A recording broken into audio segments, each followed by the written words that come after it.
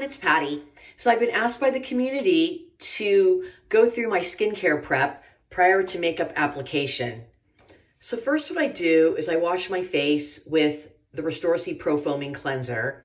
I wash it because it's a great exfoliating cleanser, completely clears out the pores. You just need one pump on damp skin and rinse well. I like to rinse 30 times. I'm a splasher. And then, so I've already cleansed my skin. And so now what I'm going to do is apply the Rejuvenating Day Cream, again by Restoracy. I think this is the greatest product I have ever created. And as you know, I've created lots of them.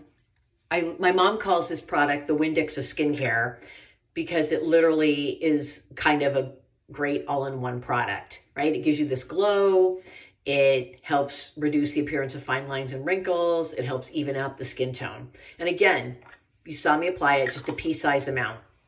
And then I believe that everyone needs a good eye cream, no matter how old you are.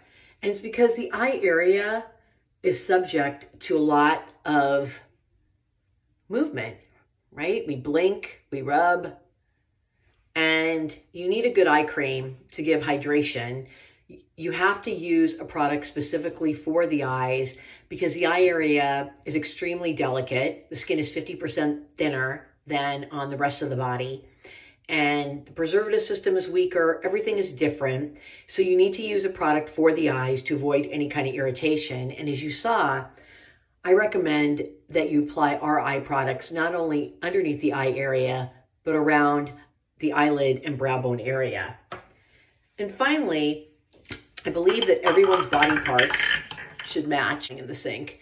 And you need to use a product for your neck and décolletage area. So if you look at my neck and décolletage area, it is very smooth, even in tone. And it's because I use the Restoracy Repairing Neck and Deck.